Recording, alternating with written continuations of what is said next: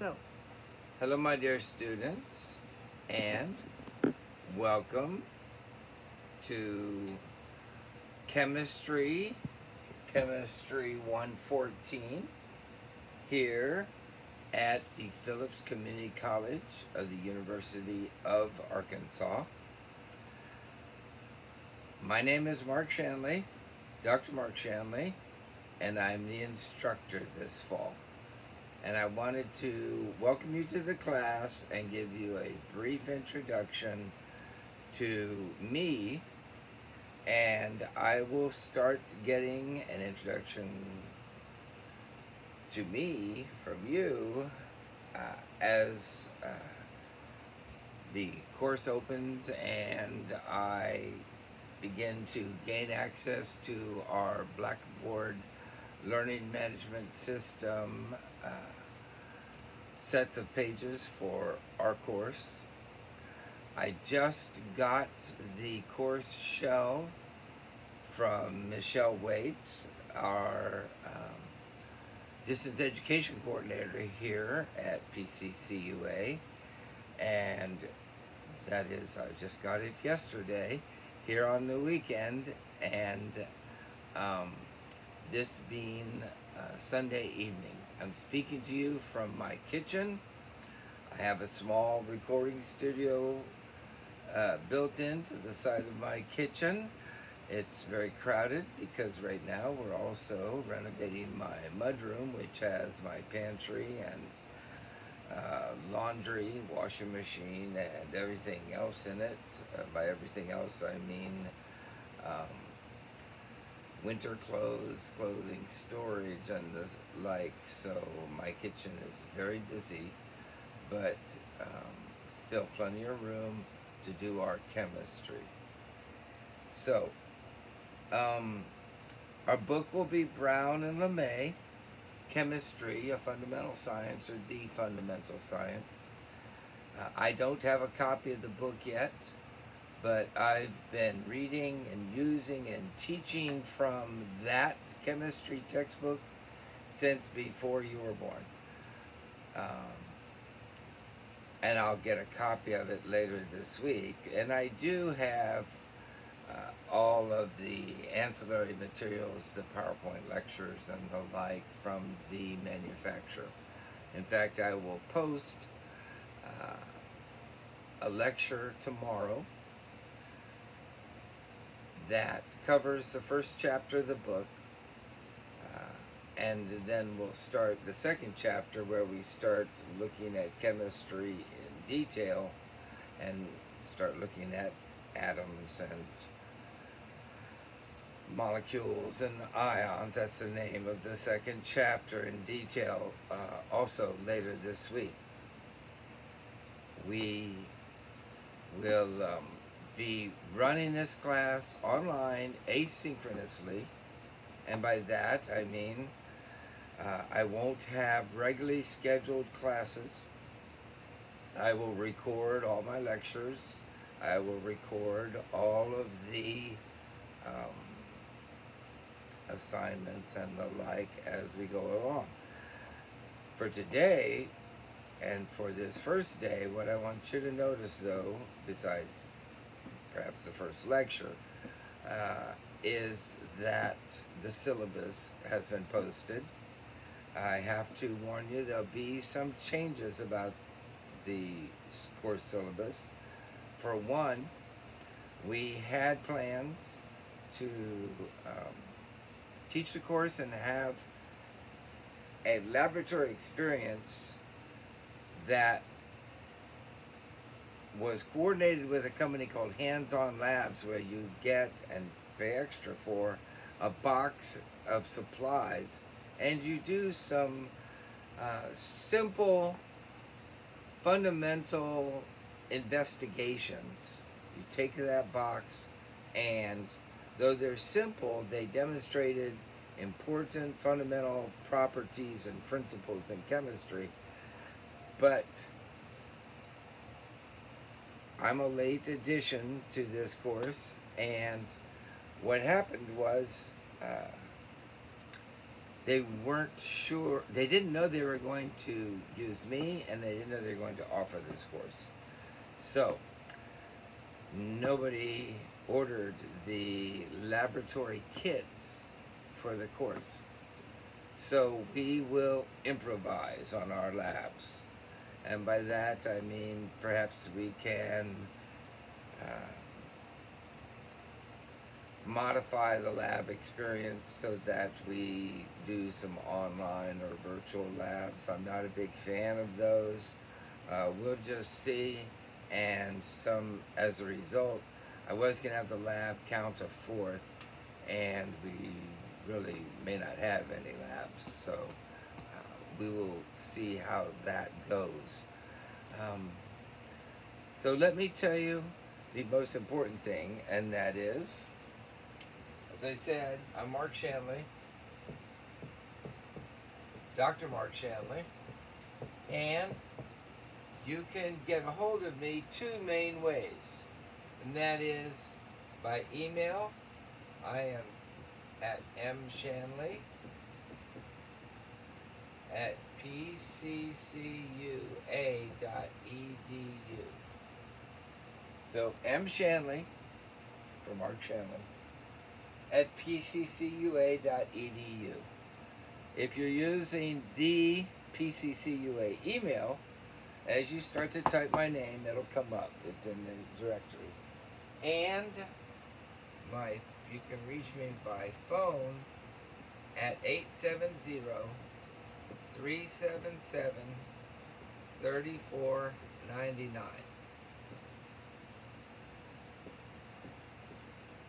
And that number is my cell phone. I don't have an office. I'm not on campus. I am basically retired. I'm a retired chemist, and I was driving to Dallas last week on Interstate 30 in a tremendous rainstorm, surrounded by giant 18-wheelers and everything, when I got a phone call.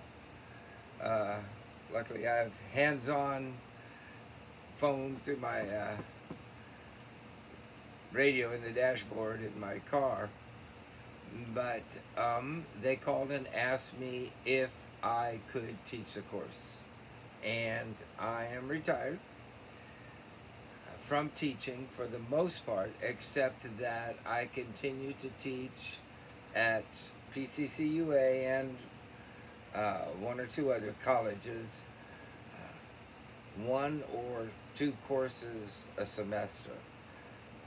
I will be teaching this chemistry course at PCCUA this fall, and starting in October, I'll be teaching the same course at a different college as well, in a blended course out of CHEM College in Pine Bluff, where I'll do half online and half in class and in person. So I don't have an office. I don't have a phone on campus, but this is my cell phone, and I have campus email. So if you want to reach me, send me an email. I check my email once or twice a day. So if you need a response, please call me on my cell phone. And you're welcome to call anytime. If I'm driving on Interstate 30 and in the rain and don't feel like picking up, I won't. If I'm in a meeting, if I'm teaching, if I'm eating dinner with my family, I'm not going to answer the phone. But if that's the case, just leave a message and I'll get back to you as soon as I can. I love text. If you text me, and for example, I'm in a meeting up at school or something, I can do what y'all do, and that is pretend I'm paying attention and sneak an answer or a response back to you with a text. And feel free to text me for anything. My most common texts are, do we have a test tomorrow? which you should already know, but also, is this material going to be on the test? Or also very frequently, how do you work or solve this problem or this type of problem? And in those cases, I really want to hear from you. If you need to know if there's a test tomorrow or what chapters it's over, it's important that you get that information. So if you text me, I can respond very quickly. The questions like, how do you work number 12, we may have to do something where we can answer it in a different format or different context. I will have virtual offices. I have capabilities of responding with video. I'm an Apple person, so I do use FaceTime. I don't use the, whatever it is, Facebook Messenger, live video conferencing and the like. I do live out in the country here in Southeast Arkansas, and I have some problems with internet like everybody else here will, but in general we'll do that. So like I said, we'll be doing this course asynchronously. I will post lectures, I will post problems and assignments from those lectures, and at least in the beginning I will post video. I used to call them recitation when I taught the course live at previous universities. For example, I had a recitation period assigned to this class. So you went to class for, it's a 4-hour course, 3 hours lecture, 1 hour lab. And you went to class 3 hours a week. And then you went to lab for, science majors just always get the bad end of the deal on this, but for 3 or 4 hours a week for 1 hour credit. We also had to go for an extra hour or more of recitation, which may have been taught by myself or one of my graduate students, where we did problem solving and gave you an opportunity to interact with instructors for the course itself. I'll try to do that in a video format. Gather questions, answer questions, work sample problems, at least in the beginning, work the actual problems and show you how things are done. So, a little bit more of the introduction to me. I just wanted to take 5 or 10 minutes here, 5 minutes more, and tell you about myself, why I'm qualified to teach a course, and a little bit more about what we're going to do. So, this is a welcome video. I will have a video lecture over the first chapter for you to watch, and an assignment from the first chapter for you to complete, posted sometime Monday, okay? And then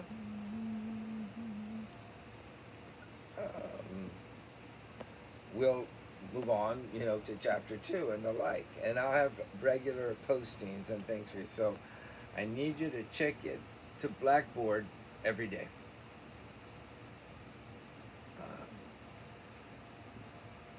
So a little bit about myself.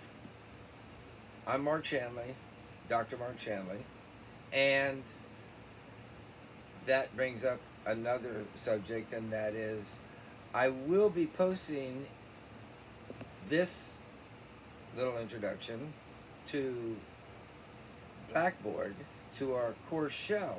But before I do that, it'll be uploaded to YouTube.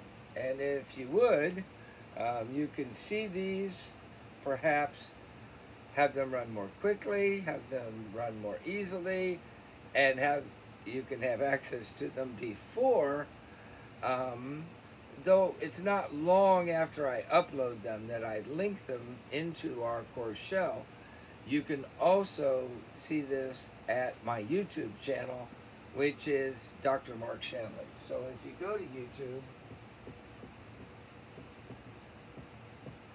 it is Dr. Mark Shanley. Now you'll see 50 or 100 or so videos in there, and a lot of them are older video lectures, video lab discussions, video problem solving sessions from previous courses over the past, some of them are 4 years old or so, from other colleges, from when I was teaching high school and the like. So let me tell you a little bit about myself. I'm Mark Shanley. I'm a simple country biochemist from Texas, and I went to college at a community college called San Antonio College in downtown San Antonio on San Pedro Avenue down there.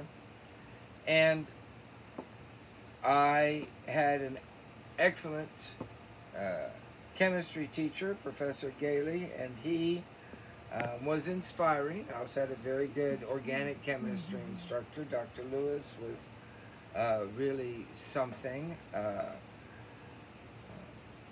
Old German fellow who I took organic chemistry one summer at 7 in the morning. Very unusual, the course offerings at a large major metropolitan college. That being said, I went to San Antonio College for 2.5 years, going every summer. Graduated with, 79 hours from there. Took every course they had, and then had to go somewhere else. And I applied to and transferred to Texas A&M University in College Station, Texas. And when I got there, I thought I would be a chemistry major, and they told me I would have to take physics over again because I took regular college physics and not the calculus-based engineering physics required for the chemistry majors there. And I just decided I wasn't going to be a chemistry major anymore. I became a biochemistry major. And there in the Department of Biochemistry and Biophysics, I finished my undergraduate degree and stayed and did my PhD in biochemistry and biophysics, working in molecular systems and enzymology, catalysis of chemical reactions, using organic catalysts termed enzymes found inside of cells, and finished my PhD in 1982. Actually got my degree in 83 and went to Yale University to complete a professional internship typical of the sciences, where I continued my studies in chemistry. I was the Yale Celanese Biotechnology Fellow for 3 years at Yale University, working in the laboratory of Dr. Nicholas Ornston. He's a member of the National Academy of Science. And what we had was a joint industry and academia university program where scientists at the university collaborated with scientists at Celanese Chemical Company. They're best known for their fibers, especially 4-trail polyester, and they no longer exist. They were bought out by the giant German company AG Herxt.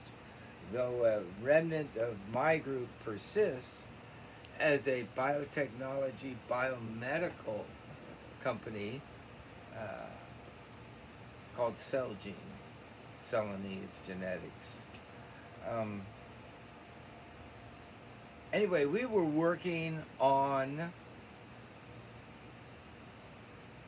we'd like to say, bacteria that could break down toxic aromatic compounds in the soil. but we weren't really interested as a chemical company of preserving the environment. Those toxic aromatic chemicals in the soil, like benzene and toluene, those are aromatic components found in oil and tar and the like. Those can be broken down through a metabolic pathway in the bacteria that ultimately forms adipic acid. It's called the beta-ketoadipic pathway, and I cloned 5 genes from a bacterium, Acinetobacter calcoaceticus, particularly well suited for industrial applications. I cloned the genes for the breakdown. And you don't know at this point in your career what adipic acid, but it's 1/2 of nylon. So even though we were breaking down toxic aromatic chemicals, we were taking one chemical that's a relatively cheap commodity or feedstock chemical and making a much more expensive commodity chemical, and starting with a cheap chemical, finishing with a more expensive one, doing it for profit, ultimately, because that was the role of Celanese Corporation, was to make a profit. It was a very interesting, wonderful experience, and after 3 years at Yale, I returned to Texas. I took a job at Southern Methodist University as a professor of biochemistry. I taught chemistry there, and biochemistry, and graduate biochemistry there. And in so doing, had an endowed chair. I was the James Trustee Professor of Microbiology, because even though I was a chemist and working on chemical reactions and chemical pathways, I was using microorganisms in my research. You don't know much history of SMU, but they're frequently, when someone says Southern Methodist University in downtown Dallas, Texas, right off of Central Expressway, they remember, oh yes, SMU, they're the only college to have ever gotten the death penalty, and they've had their football program shut down for a couple of years. And in the midst of that turmoil, the academics were not given the attention they deserve, and I left the college and moved up to a town in Texas, Denton, Texas, to the University of North Texas, where I taught for another 15 or 20 years. I retired as an associate professor with tenure from the University of North Texas in 2000, and basically retired after a nice career. I've published 30 or 40 papers. I've got 5 published DNA sequences in the gene bank. I've worked on and collaborated in writing textbooks. I've prepared the questions and the animations and the illustrations for textbooks, other book chapters and the like. When I was at the University of North Texas, I taught biochemistry, graduate biochemistry courses like proteins and enzymes. I taught medical biochemistry, and in fact, they don't have a true biochemistry department as such. The biochemists there were, when the first year I got there, still affiliated with what was called Texas College of Osteopathic Medicine at that time, with the medical school, now known as UNT, or University of North Texas Health Science Center, Fort Worth. So I've taught medical students and biochemists and chemists alike. And I've been teaching this course, I guess, since the 80s. Okay, so for quite some time, and I'm very familiar with your book, though I don't have a copy of it. I don't have a recent copy of it. So until I get a copy later this week, it'll be waiting for me. But like I say, I have to drive up to campus and get it. I may not give you page numbers as such, and I'll be telling you about some other aspects of your book and chemistry books that you may or may not use in the future, especially those of you going into science, engineering, and medicine. And just to give you a preview, there is a website called CHEM Libre where every chemistry book in the world is available for free. Not every chemistry book in the world, obviously, but a chemistry book for every chemistry course you can imagine can be found at this website, CHEM Libre, Free Chemistry, which is a joint project of the University of California system and the National Science Foundation. And basically all chemistry books from here on out are free. They're called OERs, Open Education Resources, and we will be linking to and referring to them.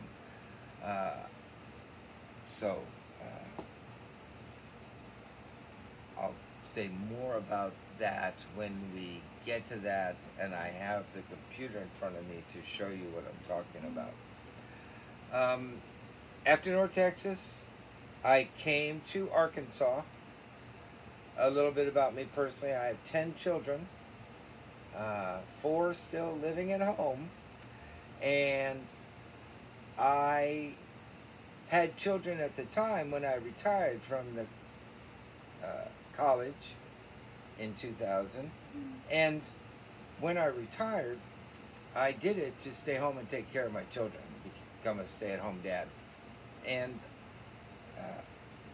I, at one point, needed a job, and needed a job where I could take care of my kids. And that means I had to have a schedule that aligned with them. And I began teaching in the K-12 system.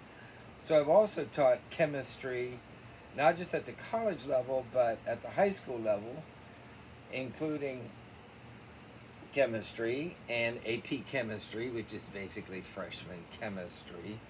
So, and I've taught this course for PCCUA, for about 3 years now.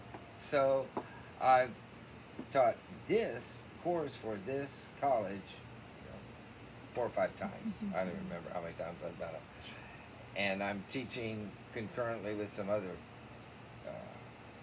with at least one other college right now. And in fact, if anybody else calls, I'm going to tell them, no, I'm not going to teach your course. But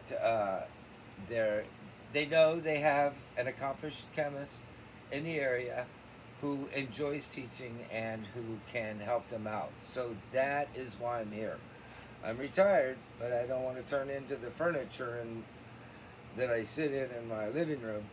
I want to keep myself active and teaching and reading about chemistry and working problems and helping others learn and giving them the benefit of my experience is what I guess keeps me young. So I'm happy to be here. I hope you are happy to be here. We will have a semester of learning chemistry. It's hard. There's numbers, there's math, there's problems, and you're going to get 4 hours of college credit from the University of Arkansas on a University of Arkansas transcript, University of Arkansas system transcript, and you don't get that for nothing. But follow along. I'll be on the journey with you and help you as much as I can. Again, my phone number, 870-377-3499. Call me anytime. So far, I've always given students my cell phone number. No one's called me at 2 in the morning to come throw their bale or change their flat tire. But if you have a flat tire and you're near me, call me and I will help you, because I'd rather you, get the help you need. So let's try to think of a good way to close this up. Get your book, check in on the Blackboard course shell for us. Look over the syllabus. I'm going to change it up a little bit with our grading because the lab kits were not ordered. So that little part about the lab and the lab kits, you don't have to worry about.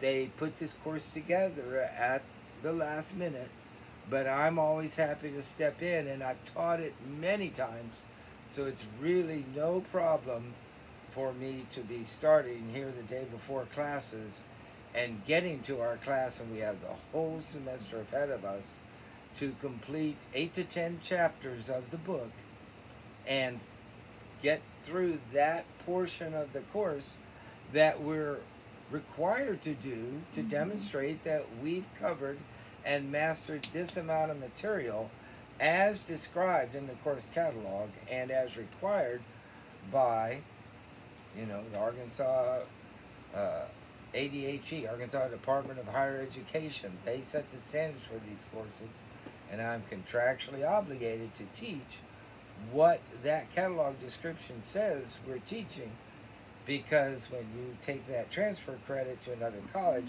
they'll have expected you to, if not mastered, at least been exposed to this level of material. So,